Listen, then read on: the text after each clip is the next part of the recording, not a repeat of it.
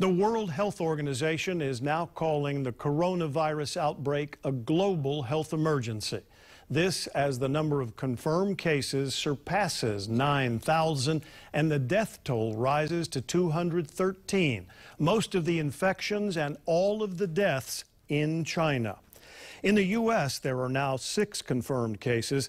The latest patient is a husband who got sick from his wife who had recently returned from China.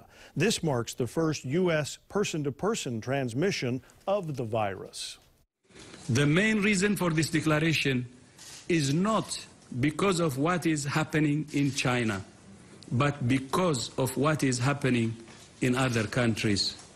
Our greatest concern is the potential for the virus to spread to countries with weaker health systems and which are ill-prepared to deal with it.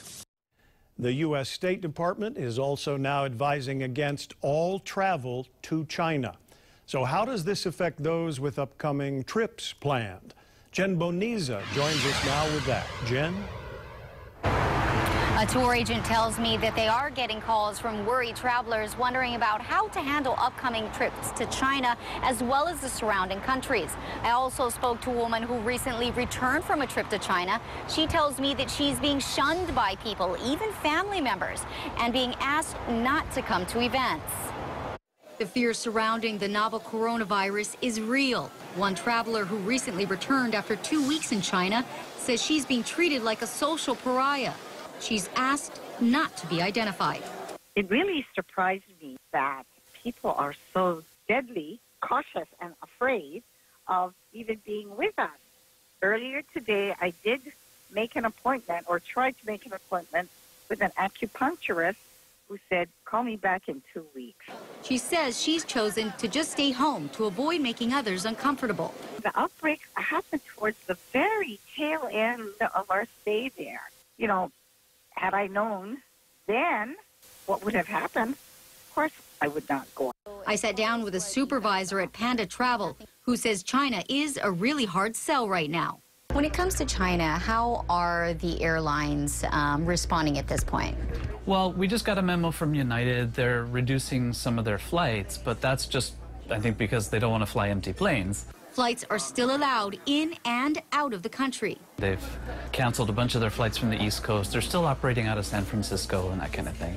So there's still daily nonstops to China. Brown says Panda Travel doesn't have any China tours in the next couple of months.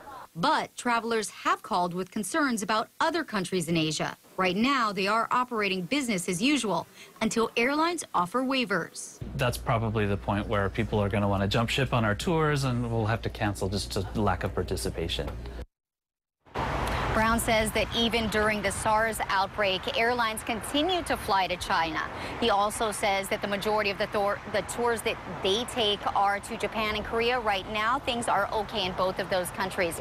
Again, the State Department raising the travel advisory level to 4. That is the highest level, and advising people to not travel to China. It was previously at level 3.